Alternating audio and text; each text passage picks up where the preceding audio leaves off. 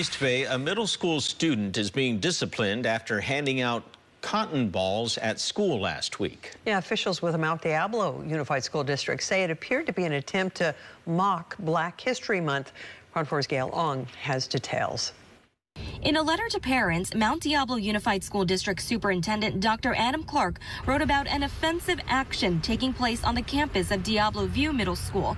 It reads in part, quote, "A student brought cotton balls to school and they were distributed by several students as a joke throughout the campus in what appeared to be mocking a celebration of Black History Month." It's not good because we have to respect the other people. Vanya Cardenas is disappointed to hear about the act. Don't do that, children or teenagers.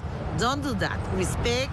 We have to live in a happy world. The superintendent went on to write the incident does not represent the district's values and says, quote, "The school district and leaders missed a crucial opportunity to turn this bullying and racist incident into a learning opportunity. I will correct that in action."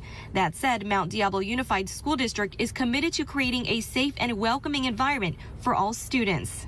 We are different. All over the world exists different people, so we have to respect despite the color, the race, religion, everything.